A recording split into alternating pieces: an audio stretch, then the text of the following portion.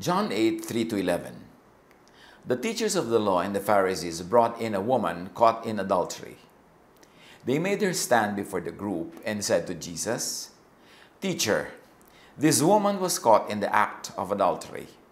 In the law, Moses commanded us to stone such women." So, mayroong babaeng nahuli sa akto ng kasalanan at sabi nila, ayon sa batas ni Moses, ay mayroong verse na dapat nasundin at ibato sa kanya hanggang siya ay mamatay. Tulad ng nakikita natin sa illustration. That verses had been weaponized by the ancient Israelites to kill people, to kill sinners, to kill people that they considered sinners or were adjudged as sinners by the law or by their laws. Now, what do you say? Tanong nila kay Jesus. Let any one of you who is without sin be the first to throw a stone at her, sabi ni Jesus. At this, those who heard began to go away. Gusto nilang batuhin ang babae hanggang mamatay dahil nahuli sa kasalanan at dahil sabi nila, ito ang utos ni Moses. Kaya sinabi naman ni Jesus, o sige, yung qualified ang maunang bumato, yung walang kasalanan. Pero lahat kasi sila disqualified.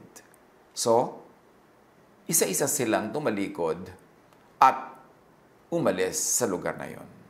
Walang naglakas ng loob na bumato dahil may kasalanan din naman sila. Pwedeng hindi adultery, baka pride, baka lying, baka arrogance.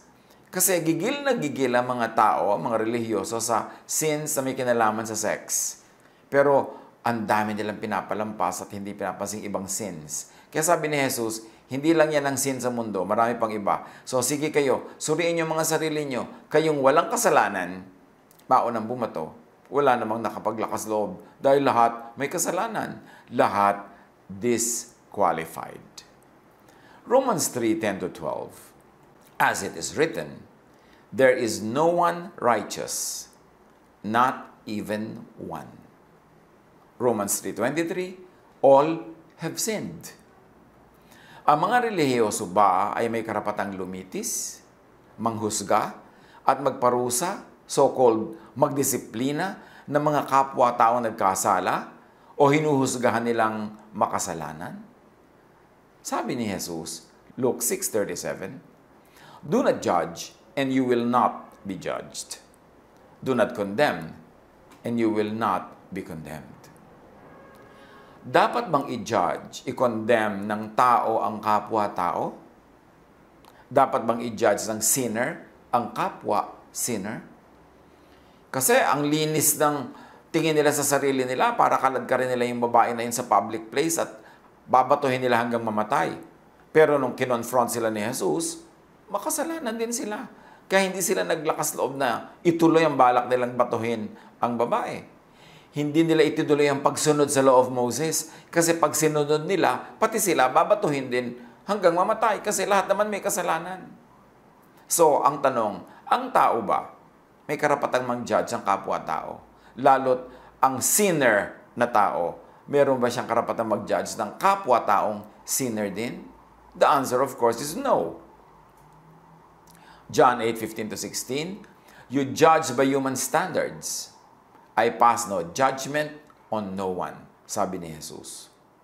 Si Jesus nga hindi nag-judge, tao pa. Dapat bang i-judge at i-condemn ng tao ang kapwa-tao? No. But if I do judge, sabi ni Jesus, my decisions are true. Because I am not alone. I stand with the Father who sent me.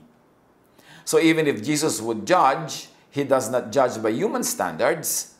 He does not judge by the law of Moses. He does not judge by religious doctrines. Even if Jesus would judge, He does judge by God's standard, with God the Father. And Jesus says, He does not judge. Luke 12:14, Jesus replied, man, who appointed me a judge or an arbiter between you? Ayaw niya. Luke 12:57, why don't you judge for yourselves what is right? John 12:47, if anyone hears my words, but does not keep them, I do not judge that person. For I did not come to judge the world, but to save the world. Ang linaw ng sinasabi ni Jesus. Kahit daw yung mga tao nakarinig na ng kanyang salita at hindi pa rin sumunod, hindi pa rin niya huhusgahan. Kasi sabi niya, hindi naman ako dumating para manghusga, kundi para magligtas. So ang tanong, kung si Christ hindi dumating para manghusga, kundi para magligtas, bakit maraming Christians are in the business ng panghuhusga? Therefore, hindi business ni Jesus ang ginagawa nila. Kaninong business yun? God does not judge. John 5:22, moreover, the Father judges no one, but has entrusted all judgment to the Son. And then Jesus says, I do not judge anyone, but the Son does not judge nga. Dapat bang i-judge, i-condemn by human standards ng tao ang kapwa-tao, ng sinner ang kapwa-sinner? No. 1 Corinthians 4:3, I care very little if I am judged by you or by any human court. Indeed, I do not even judge myself. Sabi ni Paul. So, according to Paul, dapat bang i-judge, i-condemn ng tao ang kanyang sarili? No. Romans 2:1, you therefore have no excuse, you who pass judgment on someone else. For at whatever point you judge another, you are condemning yourself, because you who pass judgment do the same things. Dapat bang i-judge ang kapwa-tao? No. Matthew 7:1-3, do not judge or you too will be judged. For in the same way you judge others, you will be judged. And with the measure you use, it will be measured to you. Why do you look at the speck of sawdust in your brother's eye and pay no attention to the plank in your own eye? How can you say to your brother, let me take the speck out of your eye, when all the time there is a plank in your own eye? You hypocrite! First, take the plank out of your own eye, and then you will see clearly to remove the speck from your brother's eye. In other words, sinasabi ni Jesus, be perfect muna bago ka mang-judge ng iba. So dapat bang i-judge, i-condemn ng tao ang kapwa-tao, ng sinner ang kapwa-sinner? Dapat bang silipin, alisin ng tao ang puwing ng kapwa kung siya man ay may puwing din? No. Kung may kasalanan ng tao, di ba Diyos lamang ang siyang tanging may kakayanan at karapatang tumimbang at humusga sa Kanya? Psalm 96:13, let all creation rejoice before the Lord, for He comes to judge the earth. He will judge the world in righteousness and the people in His faithfulness. So yun daw, pag nag-judge man ang Diyos, in righteousness. Not in cruelty, not in unkindness, not in revenge, but in righteousness. Only God is righteous and faithful, and therefore, only God is judge. Teachers should teach, but should not police or spy or investigate for compliance. Nagtuturo tayo ng mga kabutihan loob, kagandahan, kabutihan, kaayusan, pagiging makadiyos, pero hindi tayo dapat magpulis, magbantay at magmanman sa mga tao kung sinusunod nila yung tinuturo.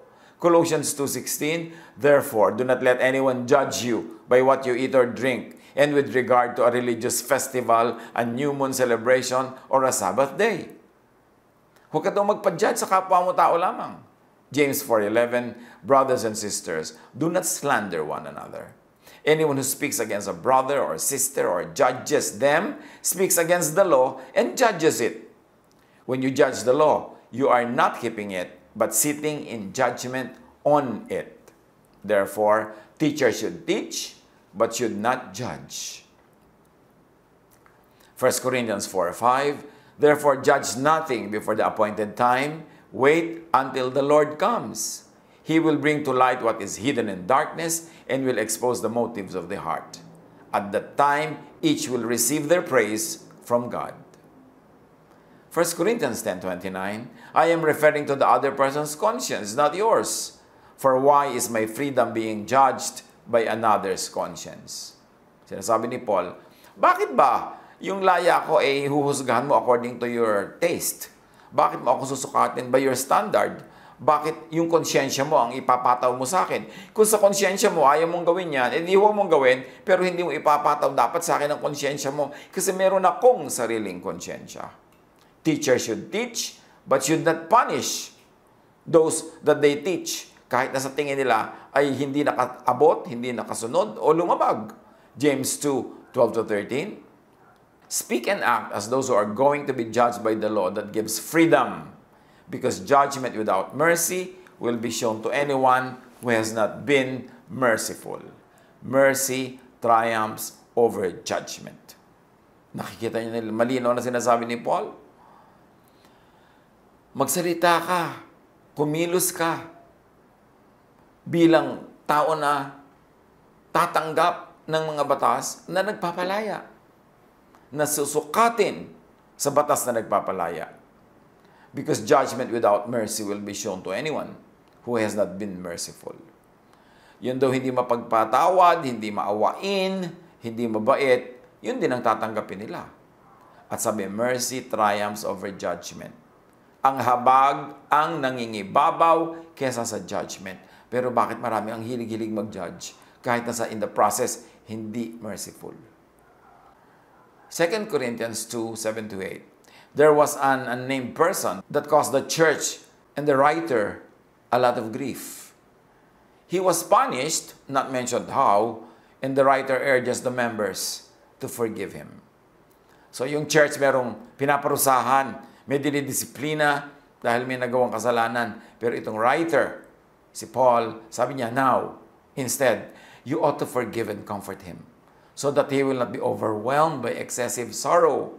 I urge you, therefore, to reaffirm your love for him. Muli niyong ulit-ulitin sa kanya na mahal niyo siya at ipakita niyo yon kasi sobra na niya yung napahirapan ng loob niya. Siya ay iginugupo na ng sobrang hirap ng loob. Ecclesiastes 12:14, for God, not anyone else, will bring every deed into judgment, including every hidden thing, whether it is good or evil. At dahil makapangyarihan ng Diyos, hindi ba niya kayang tumimbang at humusga? At kung kailangan magparusa sa talagang dapat parusahan at disiplinahin? Yes. Yes na yes. 1 Samuel 24:12. May the Lord judge between you and me, and may the Lord avenge the wrongs you have done to me, but my hand will not touch you. So may bahala na ang Diyos sa iyo, pero hindi ako magbubuhat ng kamay sa iyo. Diyos ang bahala. Diyos ang bathala. 1 Samuel 24:15. May the Lord be our judge and decide between us. May He consider my cause and uphold it.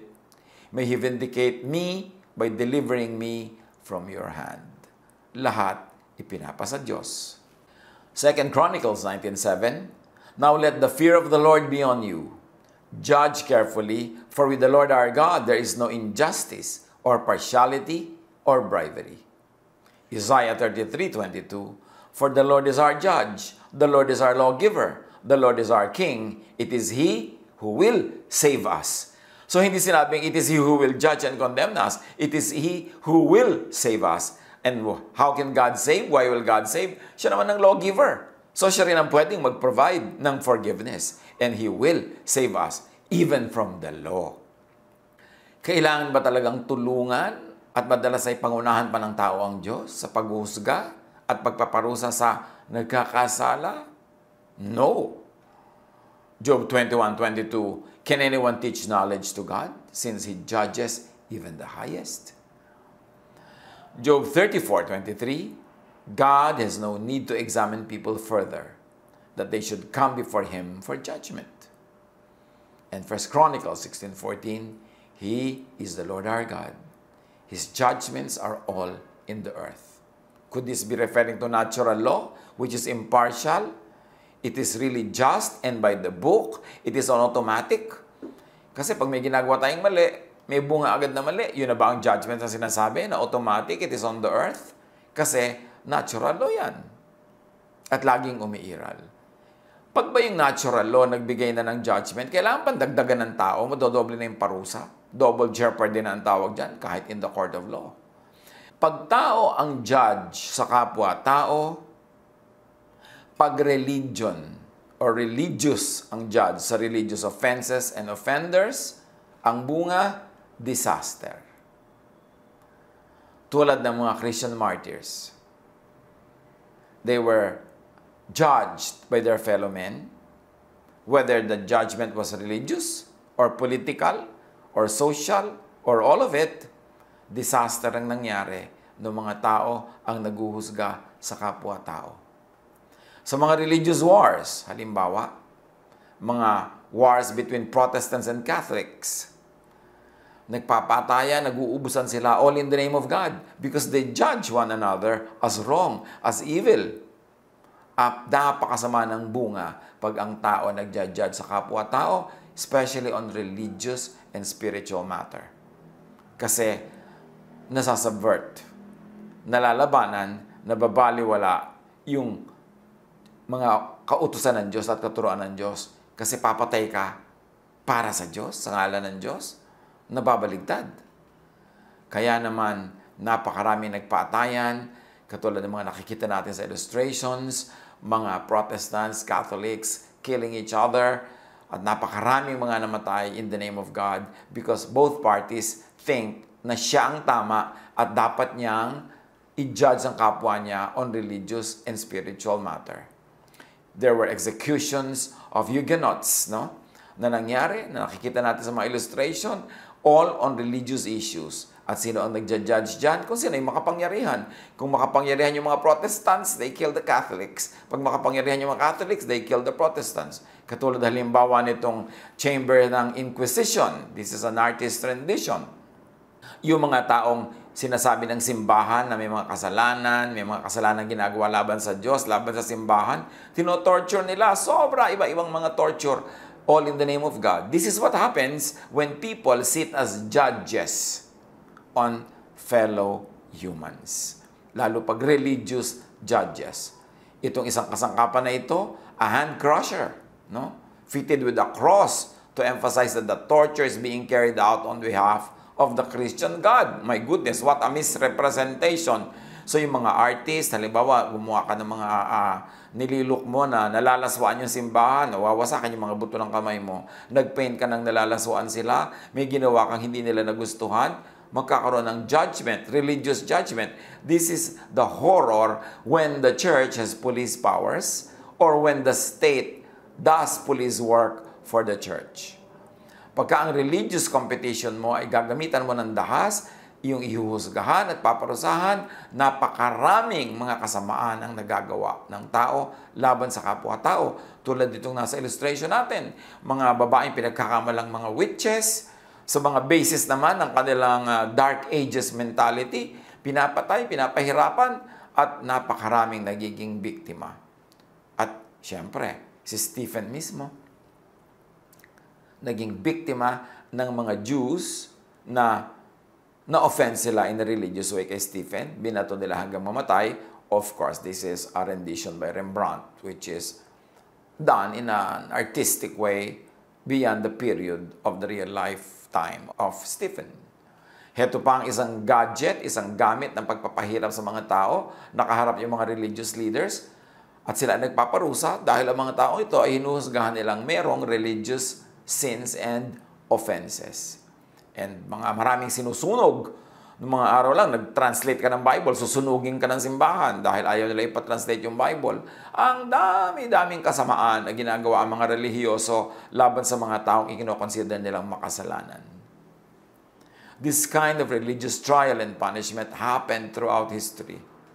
And it happens till now, although in modern ways. Kung noong unang panahon, may mga tatawagin kang heretic, may mga medieval witch hunt, sa mga ating panahon, marami pa rin mga paglilitis ang mga relihiyoso. Naglilitis ng mga members na nagkasala by their standards, by the standards of the law, by the standards of religious teachings, at kung ano-ano ring condemnation at parusa ang tatanggapin mo. Religion should have no judicial and or police powers. Religion may legislate, teach, or set standards and policies, etc., but should leave the judicial and police and executive powers to God alone. What are we saying?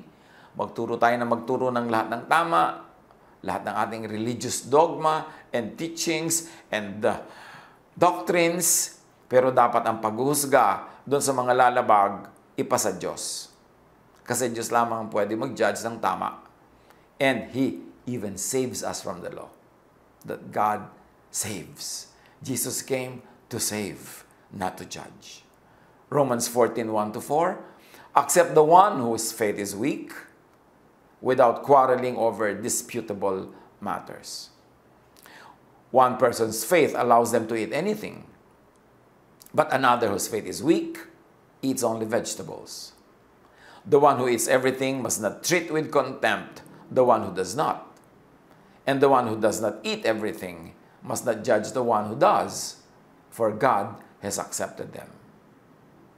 Apply this beyond food issues. Hayaan ng mga tao na i-process ang mga katuruan. Ito'y sundin at different levels according to their conscience and capacity. Bantayan mo ang sarili mo, hindi ang kapwa mo. Pati nga, sarili mo, hindi mo dapat dinajudge Because Jesus came to save, not to judge. Why will we be in the business of judging and punishing sinners? Who are you to judge someone else's servant? To their own master, servants stand or fall. And they will stand, for the Lord is able to make them stand. God makes people stand, not fall. God saves, not condemns. John 5:24, very truly I tell you, whoever hears my word and believes him who sent me has eternal life and will not be judged, but has crossed over from death to life. Romans 8:33-39, who will bring any charge against those whom God has chosen? It is God who justifies. Who then is the one who condemns? No one. Christ Jesus, who died, more than that, who was raised to life, is at the right hand of God and is also interceding for us. Who shall separate us from the love of Christ? I am convinced that neither death nor life, neither angels nor demons, nor any powers, nor anything else in all creation will be able to separate us from the love of God that is in Christ Jesus our Lord. Very clear. Pagkarami-rami nating binasang verses at pagkarami-rami nating illustrations na ipinakita, ang disaster pag ang religious people judge fellow humans, lalo na yung ginajudge nila by religious standards. Let us teach, yes. Umakay tayo, yes. Mag-encourage tayo, yes. Let us model an ideal that we believe is the ideal, yes. Pero hindi natin kailangan parusahan, saktan ang mga taong sa tingin natin ay nagkukulang sa pagsunod sa mga katuruan na yon. It is up to God to do the judging. And God saves. God does not judge, according to the many verses that we have already read. Pagka ba ang tao ay natuto ng mga verses, kailangan talaga siya maging judgmental? Kailangan talaga siya maging self-righteous? Kailangan ba talaga ng taong laging i-defend ang Diyos, i-defend ang truth, and to offend people in defense of the truth? Hindi yan ipinagagawa sa atin. Ang utos sa atin, love one another. Accept one another. Restore one another. Hindi tayo kahit kailan inutusan na mag-judge.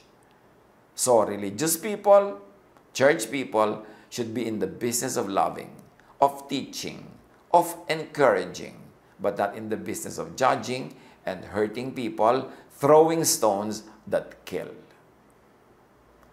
Pag-aralan natin kung paano tayo makakapamuhay ng tama na hindi tayo nagiging tulad ng mga Pharisees na laging napapagalitan ni Jesus. Yes, be righteous, but don't be self-righteous. Be just, but do not be judgmental. Ang hinahanap sa atin ng Ama ay pagiging maawain, mabait, at mabuti sa kapwa. Yun ang tunay na spirituality, hindi yung pagpaparusa sa mga taong kinoconsider nating makasalanan. Hindi sa pagsipa sa kanila, hindi sa pananakit sa kanila, kundi sa pagtanggap, pag-ibig, at pagmamahal at pagmamalasakit. Love wins. That's why Jesus loved. And God is love. pag-isipan, pagbulay-bulayan kung paano i-apply sa ating daily life. Bakit natin gugustuhin lagi na lang tayo magparusa, magbantay, magpulis? Hindi yan ang itinuro sa atin ng Diyos. God bless us all.